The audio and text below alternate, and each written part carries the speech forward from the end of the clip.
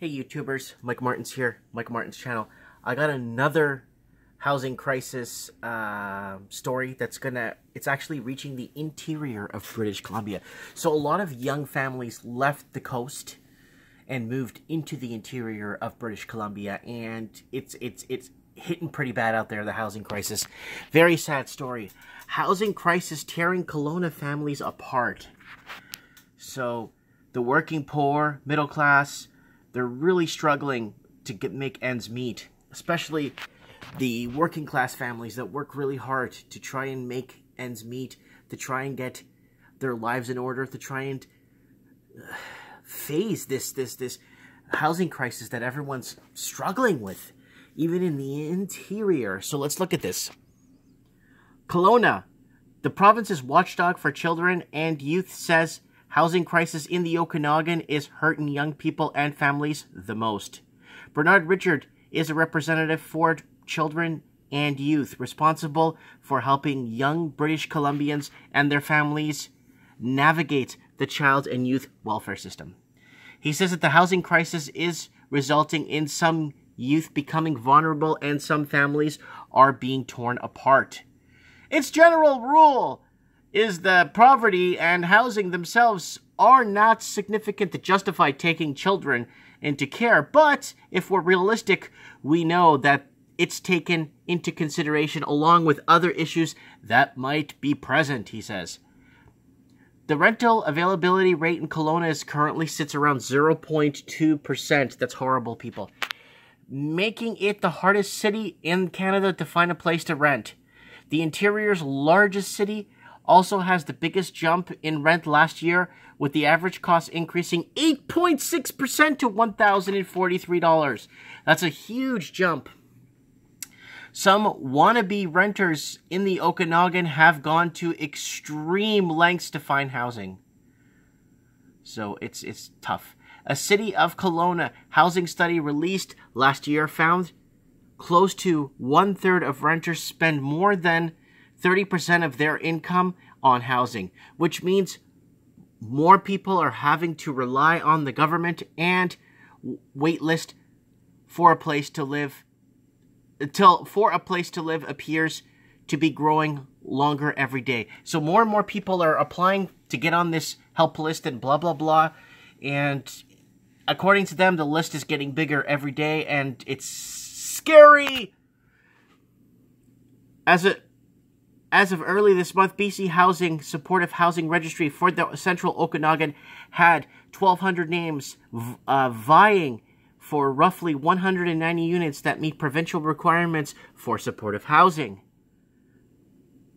Gaelene Askeland, Executive Director of the John Howard Society and the Central Okanagan, told infonews.ca earlier this month, many of those on waiting lists are forced to use short-term homeless shelters, those which children are at the mercy of the Ministry of Children and Family Development. Richard says issues like that during winter months, sanitary condition and safety could be all impacted by a temporary loss of housing.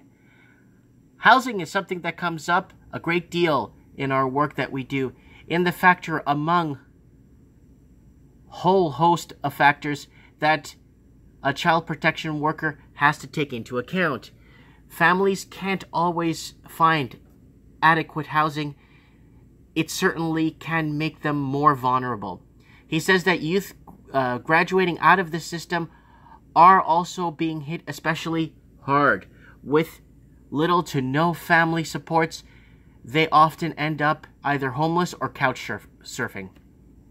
It's hard enough if you have a full-time, well-paying job, but you know that youth from care tend not to graduate from high school, so they are the low end of the employment scale. The issue, Richard said, is clearly significant and growing. The cost of housing is not going down. It is a major issue in the last provincial budget for the reason people are impacted by it. People of British Columbia are considered about the difficulty in finding affordable housing and making ends meet because the high cost of housing. Absolutely, I think it's getting worse. So this is pretty bad, guys. This is getting out of control. It's hitting the interior. Kelowna's a big city, so, but it's hitting parts of the interior. You would think that they would have some sort of better measures in place and stuff, but there's a lot of people moving from the coast there. So there's about the article I read by Douglas Todd. I'll bring it up really quick here for you guys. I need you guys to see this too. So what's been happening is there's been a huge demographical change. So this is it. Douglas Todd from the Vancouver Sun. Aboriginals and whites leaving Metro Vancouver.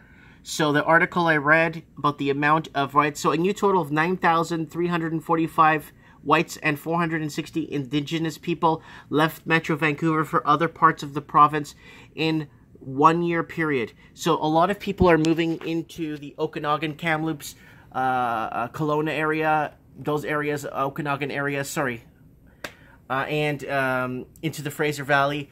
So what's been happening is people are leaving Vancouver in droves, and it's a huge demographic change, huge migration happening within Canadians themselves, and it's putting a stress on cities like Kelowna and Kamloops, where their facilities aren't designed to have this much of an influx in migration into their cities because of the great Vancouver buyout. Everyone's getting bought out of Vancouver, so it's becoming a lot more difficult for the Canadian proper to keep up with the price of housing and the cost of living.